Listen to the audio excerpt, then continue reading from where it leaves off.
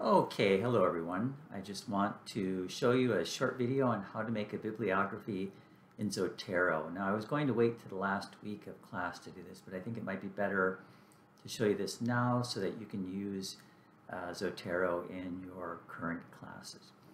Anyway, here is one of my folders in Zotero. It's for a class I'm teaching on ancient sustainability. Now, say if I want to make a bibliography of all of these. As I'm sure you have done this before, what you would do is you would normally type out each one individually, which of course leads to lots of errors and so on. But in Zotero, all you have to do is click on the top one or click whatever one you want to make a bibliography on. And what I do is what I'll do for this one is go to the bottom and hit Shift, which covers all of them.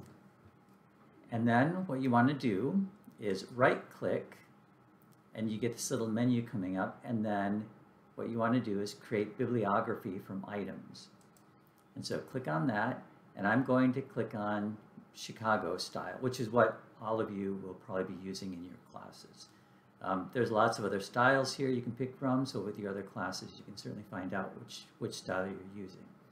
Okay, so I click on manual style. Now down here I want the output mode to be bibliography, and then they don't give you I'm not sure why they don't do this, but they don't give you an option to save as Word, but save it as RTF, and then click OK. And then of course it's going to ask you where you'd like to save this. I'm going to save this in my, actually I'll save it in our lab folder. Let me find it here. Zotero. Okay, I'm just going to call it test bibliography. And I will save it. Okay, now let's go to the folder where you saved it. And here's test bibliography. Now, this is RTF. I haven't set up my computer to open it with Word, but click on Word and look what shows up. This is the bibliography for all of the articles that I just clicked, saving me probably an hour, 2 hours of work to do at the end.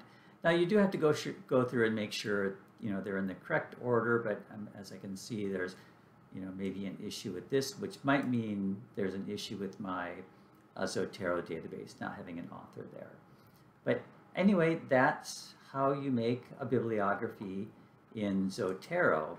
And as you can see, it's super easy. Now the one thing that I would love for it to do, which I can't figure out how to get it to do, is to make a bibliography of all of these folders together. But so far I think what it does is it just creates a bibliography of the folder that you're on. So for example, if I wanted to do ancient Egypt, I'd do the exact same thing.